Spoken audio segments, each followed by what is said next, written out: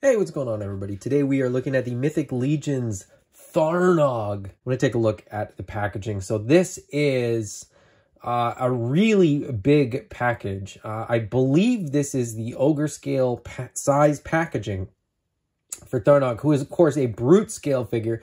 Now, this is my first Brute Scale figure. I have the Centaur, which is a Brute Scale torso on top of a horse. But this is the first full Brute Scale figure that I will have in my collection. I passed on the Jin in this wave. I don't know if at Legion's Con I may reconsider that choice because this guy looks great, and I'm excited to get him out of the box and sort of compare him to a 1.0 figure, compare him to some other scales. But really nice big open window box there, so you can see Tharnog, you can see those antlers that are in there. The detail on this figure is phenomenal, and he is clearly bigger than a standard figure, at least a 1.0 figure. On the side, we get the beautiful Nate Barch art. And then we get a bio, which I'm not going to read for the sake of time. On the back, we get a beautiful, and again, more great art from Nate. Arakagor, Azahazar, and the Jin Kalazir, I believe. As I said, I passed on the Jin because I didn't really need a Jin, but I kind of feel like I want that Brute Scale body and some of those accessories, but I don't know. Who knows? I may be unboxing and reviewing the Jin sometime soon, but some lore on the back, some lore of Mythic Legions and mythos there. Convocation of Basilia sigil on the side. There you go. Nothing crazy about the box, nothing crazy about the packaging. Mythic Legions is very much about the figure, so let's get this guy out of the box.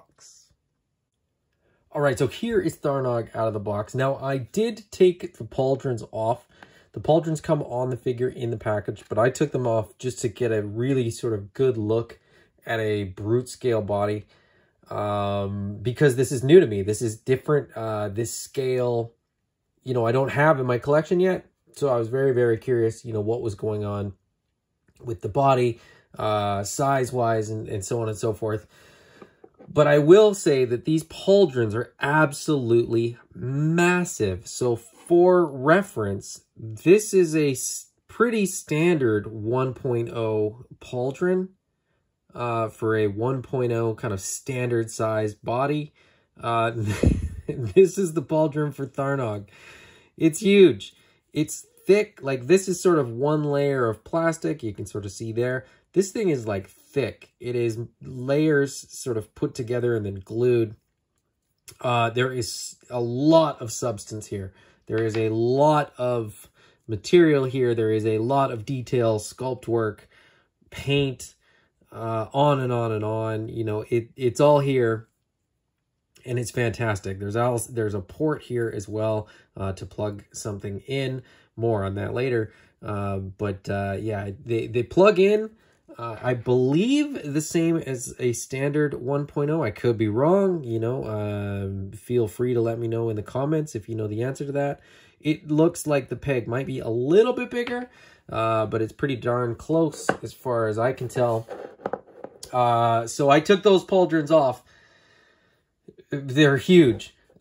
But so is he. The Brute Scale figure is just that. I mean, he is brutish and large, and from the hands to the feet to the legs to just the overall scale of the thing, brute by name, brute by nature. This thing is big and chunky and a lot of fun. Just for reference, that is a 1.0 sort of standard orc. And then a goblin, to get all your green fellas in there. The Brute Scale figure is clearly taller. I mean, it's about an inch taller than a 1.0 orc. So, pretty fun. I always love, getting new scales, new sizes of figures. I love the potential for, getting more orcs in this scale For me, orcs, you know, I think of orcs as being a little bit bigger than humans. So getting the 1.0 orc is great. But the brute scale orc to me is a little bit more exciting. So I'm hoping that we will get more brute scale orcs in the future. But for now, you know, we have one. The fact that he's technically, you know, like a good guy. He's in the convocation of Basilia, so he's sort of, you know, he's a magic user on the side of good. You know, it's cool, but I want more big, menacing, mean orcs too. But in the meantime, you know, I do like this. I do like sort of turning the convention of an orc as a bad guy a little bit on its head, especially when it's, you know, a new scale of figure. Articulation wise, you know, we're looking at pretty standard Mythic Legions articulation. So single jointed elbow, single jointed knee, you know, rotation and a pivot at the wrist, you know, ball joint and ankle rocker, you know, all the standard stuff. And, you know, before you say like, oh, Mythic Legions doesn't pose very well, they pose just fine. You know, this guy's not posed, but they do fantastic. They're so much better than the action figures that I had as a kid. So I'm not complaining about Mythic Legions articulation. It is basic compared to some, you know, really modern articulation schemes. But the sculpt is fantastic. You cannot deny that the sculpt and that the paintwork and that the detail on this guy are really second to none. So, you know, make sure you're comparing apples to apples, which is pretty hard with Mythic Legions because there's not a lot of lines that are doing what they are doing. This guy is beautiful. The paint, as I said, is phenomenal. The wash, you know, you don't just get a green figure. The thing's painted head to toe, and it's got sort of a wash, so you'd see all the detail and all the sculpt. Very, very well executed. I was sort of trying to nitpick, trying to find something with the paint that I could complain about. It's just not there. The wraps on his shins, the wraps on his wrists are just that. They're wraps.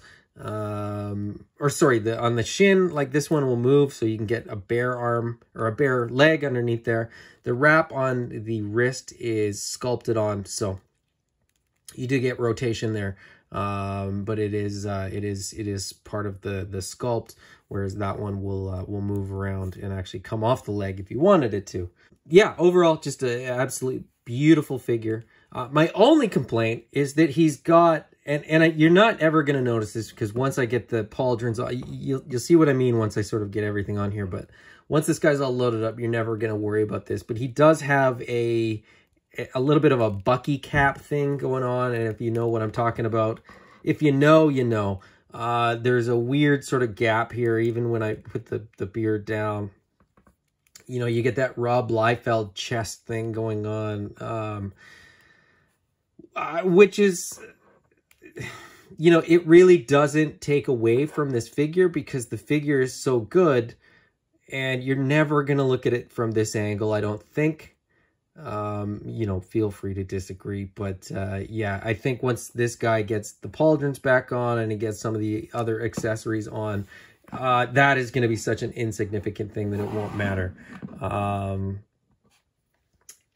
You know, I keep mentioning the accessories, I keep mentioning all the things that are going to get loaded onto this guy, so let's take a look at his accessories.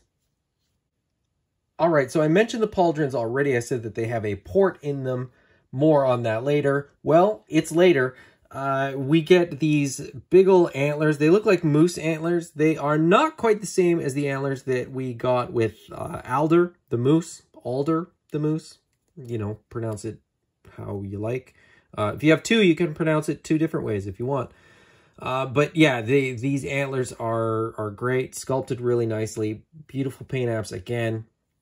You know, there's sort of some cream color and some beige, and, you know, the wash on these and the paint apps make you sort of see all the little scuffs, all the little marks, everything that's on there. Absolutely fantastic, wonderful detail on those. We get another fur piece. This is going to sort of wrap around the front of Tharnog. As I said, you know, I had a nitpick about the sort of disconnect between sort of the beard and the torso. That, I think, is pretty much going to make up the difference and sort of fill the gap, so to speak. We get an alternate set of hands, so you get just standard C grip hands on the figure out of the box, but we get these open hands as well. Now, I did mention that he is a magic user from the Convocation of Basilia, so having these expressive hands, for me, is almost a must. You know, he's not going to be wielding a sword. He's not going to have a big old axe, at least for now. So having those hands is definitely something that I appreciate. Just like the other figures in this wave, you know, most of the magic users, I believe all of the magic users, have an alternate head, sort of a magic user head, and Tharnog is no different. He gets that paint app, similar to, you know, Samir and Zende, which I like, I appreciate. For me, on the shelf, you know, this version is the one that I'm going to go with, but I definitely really dig this head, and, you know, hopefully I have a use for it, you know, if I get a second Tharnog or something like that. I'm more hoping that I get a second brute scale orc, and then I won't necessarily have a use for this head, but, you know, we'll see. He comes with, what can I say about this staff? This thing is really, really tall. Like, it won't even fit in shot, you know, standing up, but it's beautiful. The skull of something, I don't even know what it is. The skull is sort of maybe a goblin or something. It's quite small. You know, it's not to scale with any head in Mythic Legions. It's considerably smaller, but that's okay. I mean, the effect is there. You know, you sort of get the idea of what's going on there. This sort of windy stick, you know, it makes it seem like the whole staff is sort of one branch that sort of leads up to the end there. He is, of course, an orc shaman, so this is, you know, it's on brand for him to have a staff like this. I really, really dig this. This makes me think of some of the stuff that we're getting in the Necronomicon wave. So, you know, I may revisit this sometime in the future, but for now, let me just say that thing is absolutely beautiful. But the accessory that I enjoy the most, or sort of appreciate the most, maybe, is well, I don't even know. I was going to describe it before I sort of showed it, but I think showing it is really just the only way to do it justice. So we get an alternate hand that has this beautifully sculpted kind of magic piece, and then a sphere on top of that. And what we've essentially got is a hand, and then a purple translucent piece, and then a blue translucent piece. And it is beautiful. It is really, really cool. For the magic users, I think the amount of stuff that the Four Horsemen packed in here, as far as, you know, new parts, new pieces, to really, you know, to really let you pose the figures and sort of display the figures, you know, using magic, is amazing. I mean, it's phenomenal, and this piece is great. I had totally forgot that this piece was in there. Like, I knew that it was there. I pre-ordered the figure and was fully aware that I was getting this. But as I said, the time between, you know, the pre-order and the delivery and me opening this, I completely forgot. And this just looks beautiful. I mean, I'm a sucker for translucent stuff, but when you're talking about magic users, the magic effects really, really do a lot for me. They really work. This appears to be the same hand that we get as an alternate hand, which, you know, is even cooler to me, because you know, you can sort of pose the hand like this, and then, you know, if you're doing stop motion, if you're doing, you know, some sort of thing where, it, you know, from frame to frame, you know, there's a difference, you get the magic effect there. So I don't know, just really, really cool. I'm really digging it. I'm really digging this figure as well. I am going to get this guy, you know, geared up and magicked up and posed up and give my final thoughts. All right, so here is Tharnog, and he is glorious. I mean, the details, the accessories, the layers, you know, the sculpt with the fur and the magic and the staff and the antlers. He verges, dare I say, on overwhelming, but in a good way, in sort of a very, very good way. You know, as I said, the nitpick that I had about the neck totally goes away once you get them all geared up. This magic effect accessory, beautiful. The staff, as expected, is sort of otherworldly and perfect. You know, I would say altogether just an absolutely stunning figure, and a really, really great example of what Mythic Legions and what the Four Horsemen are doing right now, in terms of what they're capable of and sort of where they're going with this stuff. All the new parts, the new scales, you know, on and on and on. I could sort of praise them all day. But what I will say is, if you don't have a Tharnog, you need one. This is a fantastic figure. I got mine from ecollectibles.ca. So if you are in Canada, they should be your go-to for Mythic Legions and just about every other toy line. Yeah, reach out to Mike and grab one of these Tharnogs right away, because this is definitely one that I would recommend. If you are a Mythic Legions fan, I would definitely recommend this. If you are a, you know, I think this sort of fits into the Warcraft. You know, if you're doing any fantasy, you know, sword and sorcery type stuff, this guy is definitely one that you want. So go out and grab yourself one today. If you enjoyed this video, please hit the thumbs up. If you haven't already, please subscribe. And if you don't want to miss future videos, hit the bell icon to get notifications. Till next time, bye-bye.